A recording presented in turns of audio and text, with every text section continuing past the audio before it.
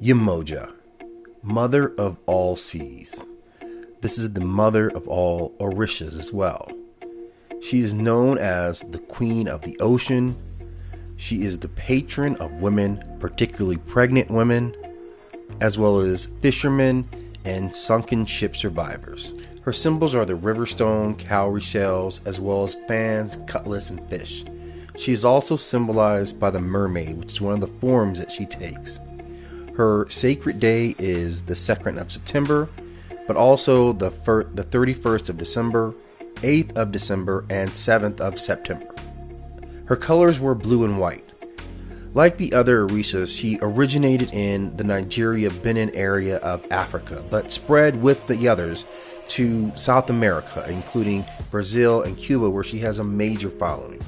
But she is a deity brought to us by the Yoruba people, and her Western assimilation manifests itself in the Virgin Mary, also often called Our Lady of Navigators. Yemoja is the deity of all oceans. She is said to be the mother of the Orisha and expresses her mothering nature through earthly and the heavenly realms as well. She is the matriarchal head of the cosmic universe. She is the embryonic fluid in the womb of a pregnant woman, as well as the nurturing milk from her breast.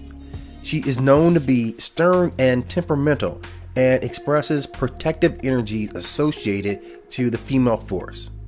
And being of the earth, she is proficient in the secret arts and will use them to protect her devotees.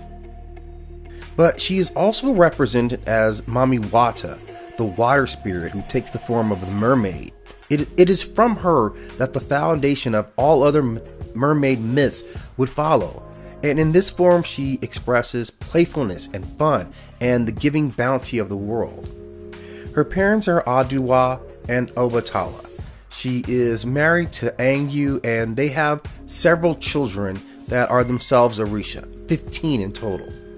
And in making offerings to this deity, she is fond of necklaces of particularly 7 turquoise beads and clear stones, which are used to honor her.